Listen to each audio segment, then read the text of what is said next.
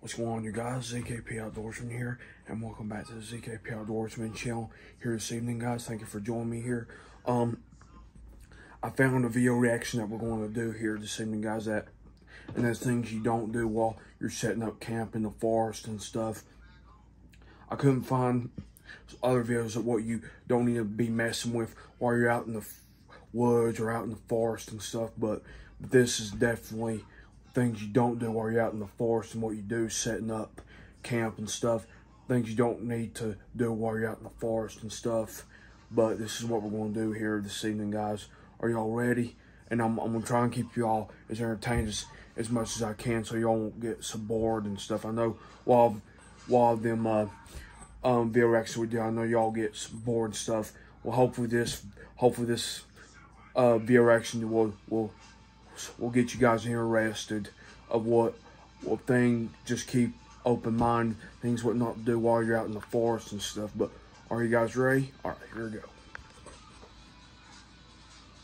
What's up, guys? Dan here, Coalcracker Bushcraft. Today we're going to talk about 3 natural features that you may find in the forest that you think is a good idea to utilize during your shelter setup, but they're not. So one eye-appealing feature when it comes to shelter building are downed trees.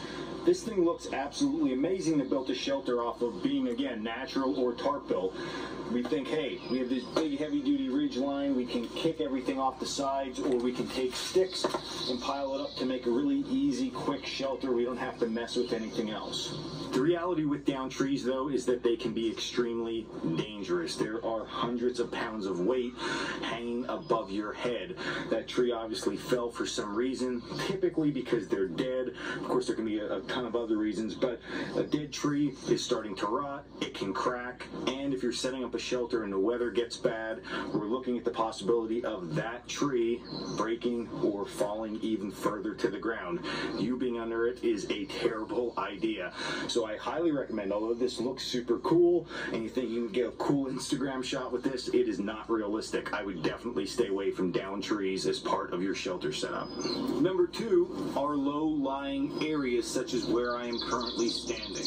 Now, with that low area, which I've seen happen numerous times in different classes, individuals think, hey, if I get down in that lower area, I'm a little bit more protected from the wind. I'm going to set my shelter up. I have a lot more height up over my head with my shelter, or I can even lay sticks across that if it's narrow enough, and I can build a roof over it and crawl inside.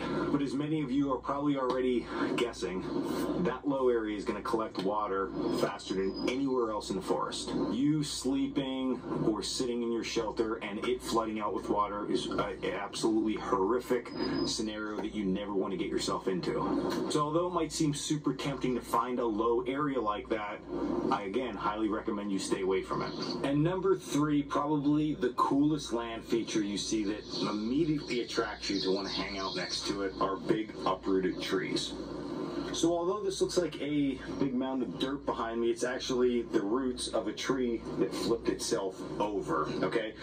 So this, in the wintertime, I can tell you because I come through this area a lot, provides great cover from wind. And the wind actually blows from behind me towards the camera. So if I come here and I sit there, man, it blocks the wind, great. But as far as a shelter and setting it up there, horrible idea. Number 1 reason is we need to think, why are the trees uprooted to begin with? The general reason for that is because the ground is very moist and wet. The ground can't support the root structure and weight of the tree, therefore the tree just falls over in high winds and bad weather.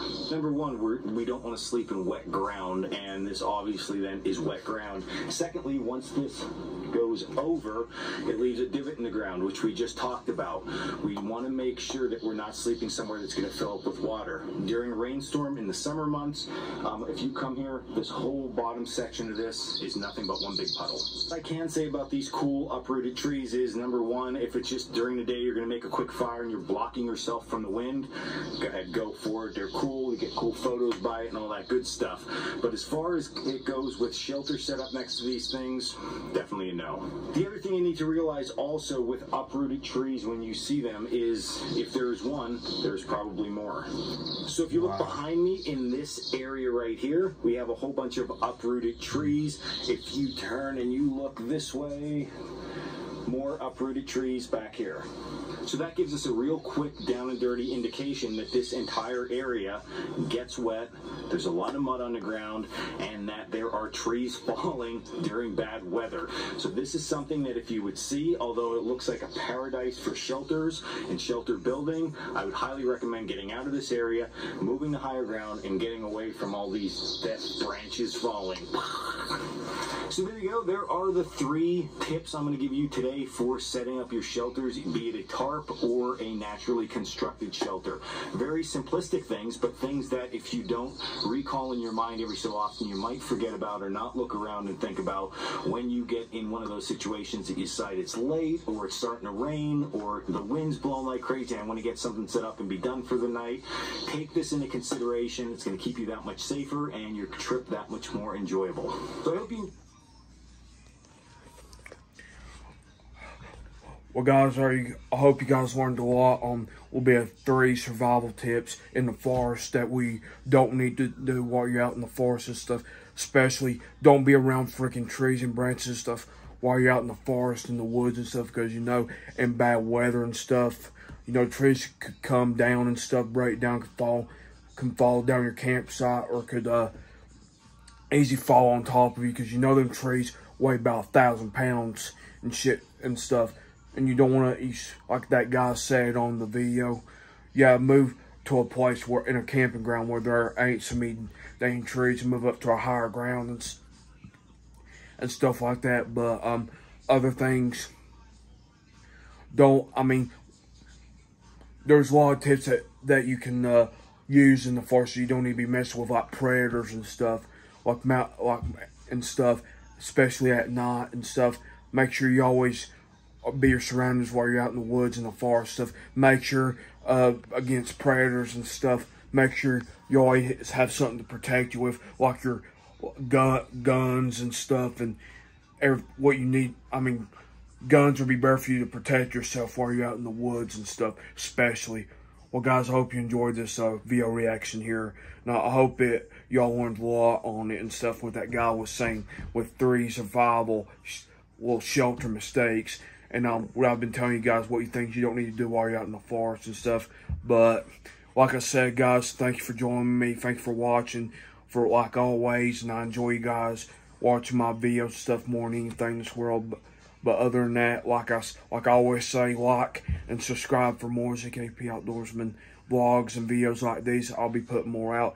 And the next maybe week or so, we're going to do a little bit more video outdoor reactions and stuff.